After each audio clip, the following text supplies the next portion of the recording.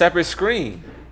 You can have one screen right here, one screen right here, and you can, man, all day.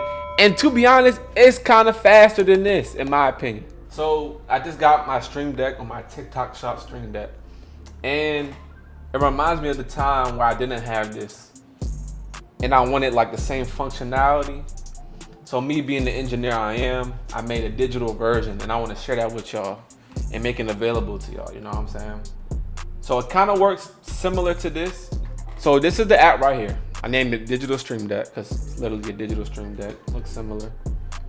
And it works exactly how it looks. You know what I'm saying? You got 9 buttons you can choose from. You want to upload a sound, you pick anything. I'm gonna pick the Sonic Boom. I'm gonna name this Boom.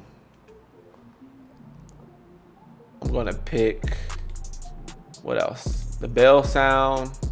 I pick Big Bell. If I want to upload a fart, I'm gonna put a fart. You know what I'm saying? And so forth and so forth. You can do this up to 9 times. And in the future, I do plan on, you know, iterating on this and making it way better. And with that, you know what I'm saying? I can